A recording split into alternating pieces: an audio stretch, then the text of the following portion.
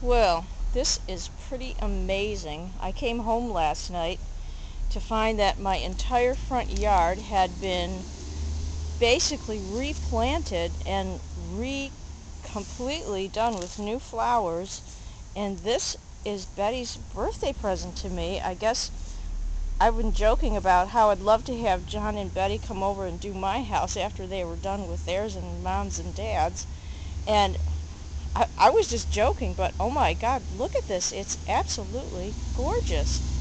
They had Derby Farms Flowers, which is a local business here, a local flower and garden shop here, come in and basically take everything up from the front yard, which has been completely overgrown just because it was so rainy and I didn't have any time to do the kind of gardening and weeding that I needed to do.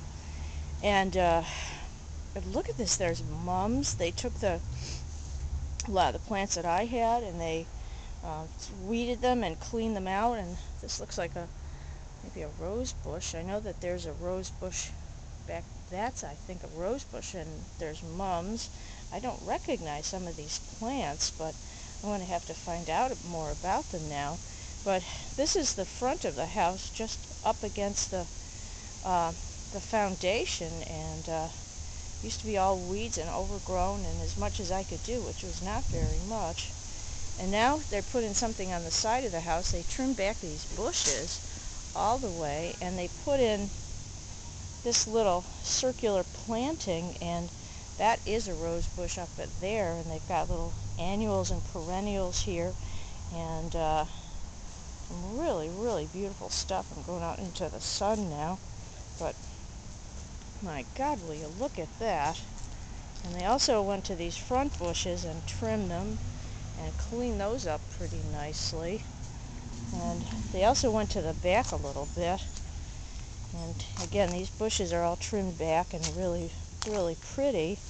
It's another of the bushes we had, and I think that's a little transplanted snapdragon. It's needing a little water, so I just watered the garden this morning. But there's some more flowers here that they put in, another mum, and the morning glory that I had growing here already. So, oh, and finally, here's another trimmed back bush just at the very end.